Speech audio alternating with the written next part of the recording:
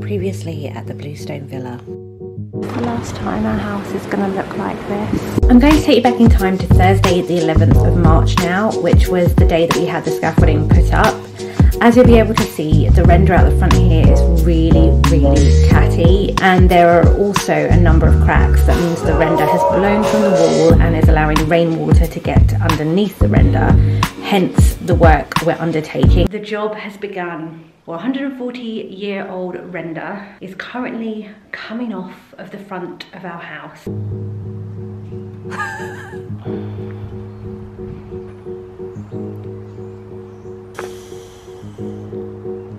So he's covered that first top 2/3 with the scratch coat. Hi guys, welcome to the Bluestone Villa. My name's Louisa and welcome to episode 3 of our external renovation process. If you've not caught up with our other episodes, essentially we are working on the exterior of our house. We live in a semi-detached Victorian townhouse. It is a rendered Victorian house. It has always been rendered, so it was built that way. And we are at the moment in the process of re-rendering our house and repainting all of the outside of the house as well. It's the biggest job we've done here. It's definitely the most expensive job. And if you have not caught up our previous episodes, I will actually link them down below, but you will have also seen some clips already today that just share kind of where we're up to at this present point in time. Now, spoiler alert, because I'm actually kind of filming this, well, I'm coming to you from the future, but also still in the past. Essentially, this next stage of the rendering process, I did do some filming of, I did take pictures of, but there is just no cohesive narrative if I'm fully transparent. Like, literally, if I put this footage here, you'd be like, huh? So I thought it was better if I make this a bit more of a chatty video. I'm going to talk through some of those next steps that we took, some of the things that we discovered in this process, and I'll obviously intercept that with other footage.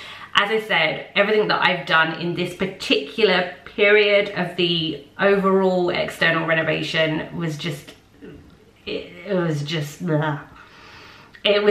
kind of random videos or random pictures, and it didn't really tell a story of any kind. And I did kind of touch on my last video in the comments box below that I would kind of share where I've been, because I've also been a bit like not around, I guess, on YouTube as much the last couple of months. If you're on our Instagram, then you will know this already, but essentially I started a new job, which yay, that's exciting and a really positive thing for me. So I've just been kind of overwhelmed with, I guess, learning a new job. The job itself is not wildly different, but obviously the company is. But then on a slightly less positive note, my mum's had some health issues over the last, well, not just the last few months, but they've kind of escalated in the last few months. My mum was due a heart operation. She has been for a number of years. It's actually safer with what she has to operate when it's in a more severe stage. That severe stage actually was pre-COVID. So she really should have had this heart operation last year. But obviously everything with COVID delayed this. And then she finally got her date through, which was due for kind of mid-May, which was really exciting. She found out towards the end of April. And then literally 2 days later, she fell over and broke her upper right arm in 3 pieces. It's actually one of the rarer breaks to have, and it's one of the more painful as well. She could barely move with it, and it obviously created a lot of complications and had huge implications on this heart operation. She has come out of the heart operation, which is brilliant, and she's now back at home and she's recovering. But as you can imagine, it's been a bit of a moment, if I'm honest. So that's kind of, I've just not really been in the right headspace for some of this external project, which I'm a bit annoyed with myself about, I guess, because I was really looking forward to sharing so much of this. And obviously I still can, and I still have other videos to share with you, and I'm obviously still sharing today, but I guess it's just not quite in the format I had first anticipated. But there's nothing I can do about that. So I'm just gonna stop worrying about that for any reason. So we left off where we had the render taken off of the top 2/3 of the front of our house and a scratch coat put on. I kind of explained the scratch coat last time as kind of a bit like keying woodwork. So you key woodwork, you sand it, not necessarily to take off all the paint, but just enough so that more paint sticks to it. And that's very much like what I anticipate and think like the scratch coat is like. So I think the scratch coat is essentially that first layer of render, and it's what the rest of the render is meant to cling to as well. So we just had one last section of render to remove from our house. And that was the bottom third of our house around our bottom bay window. Now, you may recall if you did see the last video that there was a section of our bay window, essentially above the middle bay window, that was sagging and had a crack through it. So we were really nervous to reveal that, because what could be the problem? Could it be a lintel problem? Could it be something more serious? And so it was one of those things that it was like, really wanted to know what was underneath there, and also really didn't want to know what was underneath there. So it was really worrying. But the guy that we had working on it did tell us, and I think I shared this last time as well, that it could possibly just be the render is sagging. And whoo, hallelujah, that is exactly what that was. It was just that the render was sagging, so it came off. We were actually super surprised, and I touched on this slightly last time as well, that the brickwork was perfect. There was just nothing wrong. I think when you take render off of brickwork, particularly of old houses, there is this kind of concern and fear that you're going to find something lurking beneath that you're not going to want to see. Now, I think quite often people say that because maybe their house has been rendered possibly to hide some of those imperfections. Our house, this is what this house would have always looked like. So it wasn't to hide anything, it was just the way they were built, it was the style. But nonetheless, it's 140 years odd, and you kind of have to wonder, like, is there something underneath that we're going to be afraid of? And also there's a cost implication to that as well, right? Like, we had these quotes knowing full well that going into this project, those costs could change because something could crop up. And I think that was something that I was really wary of and really nervous of, particularly going into the project, because I got my new job really quickly, actually. It was a super quick turnaround, and I was really chuffed about that. But obviously when we had given the go-ahead for this project, I had been made redundant, and I was looking for a new job. And it was one of those things of like, how long is a piece of string? I don't know how long I'm going to be looking for in the middle of a global pandemic. So I was kind of nervous about us spending a very large pot of money that James had saved specifically to do this work, when perhaps we were going to have no money still for a really long time. And then if there were other issues on top, wow, it really made me so nervous. So the thought of then finding something as well underneath there was really worrying. Thankfully, that was not the case at all. As I said, the brickwork looked just amazing.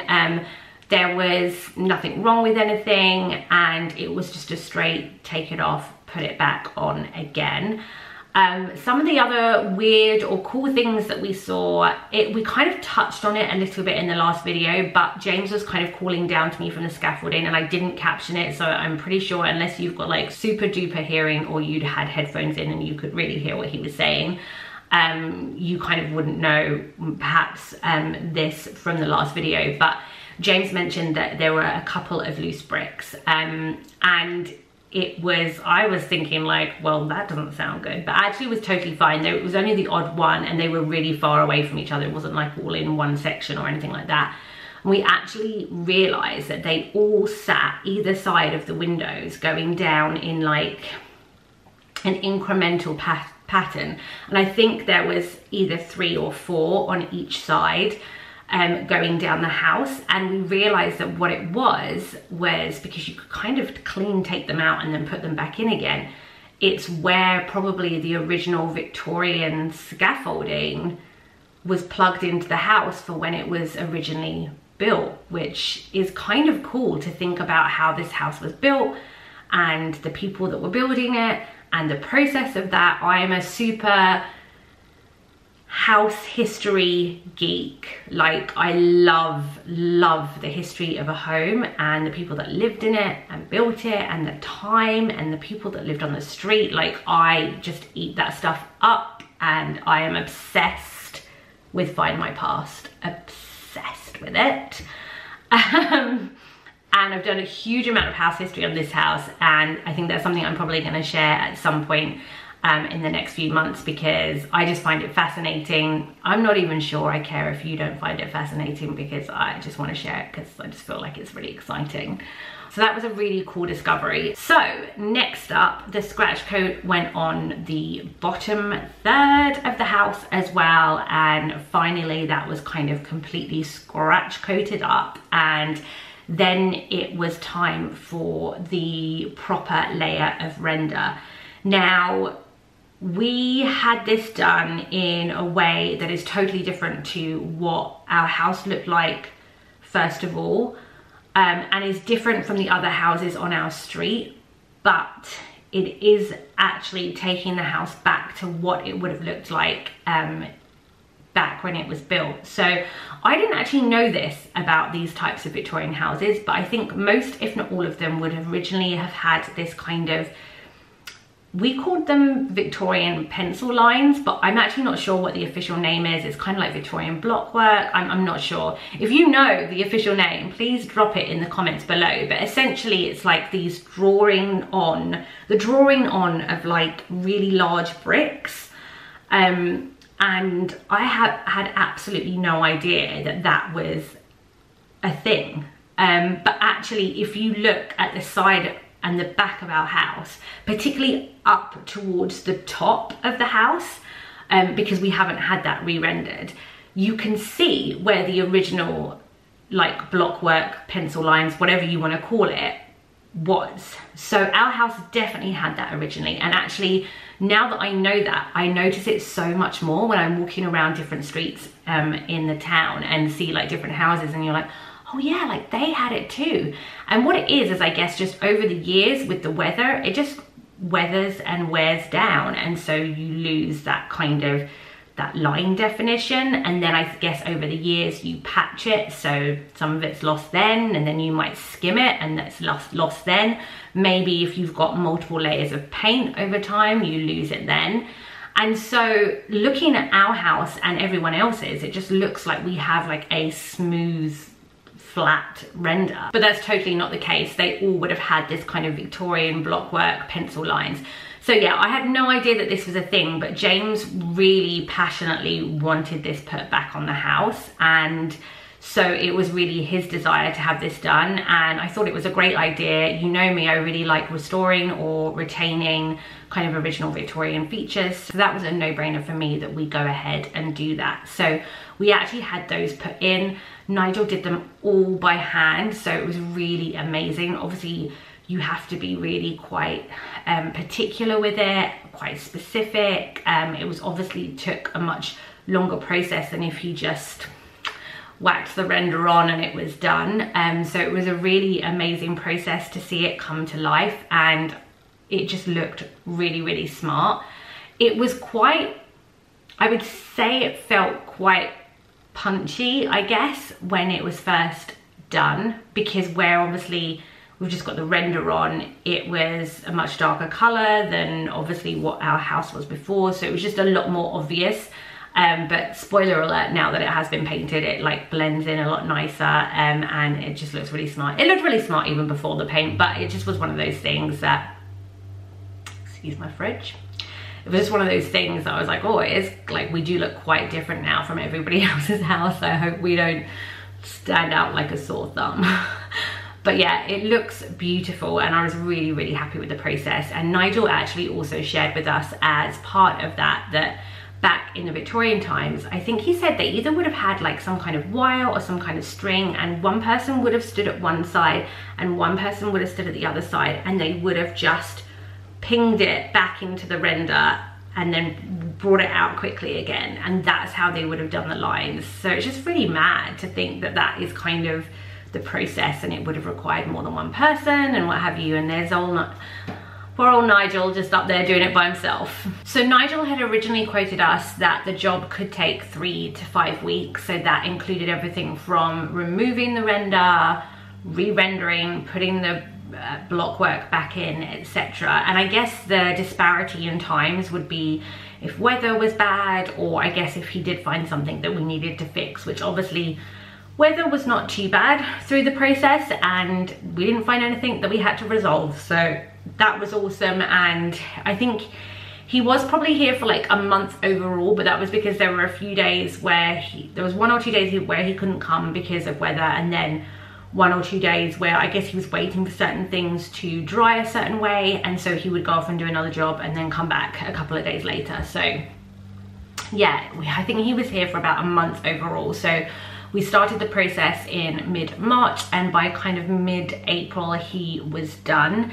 In terms of anything else that he did a few little patching bits, but most of that was left then for our next guy, who was obviously to come to really finish the process and paint, which kind of I'll move on to probably shortly, and then also there are additional videos for that as well. But yeah, so he did a few things, and one of the things he also did was around our, I never really know what they're called, but they're the more of that kind of detailing piece around the side of our house. So we had these like blocks, so he just filled some of those, because some of those were really rough and like chipped out and just, yeah, not very smart at all. So he filled some of those and smoothed some of those, so it just looked super like clean lines, really beautiful.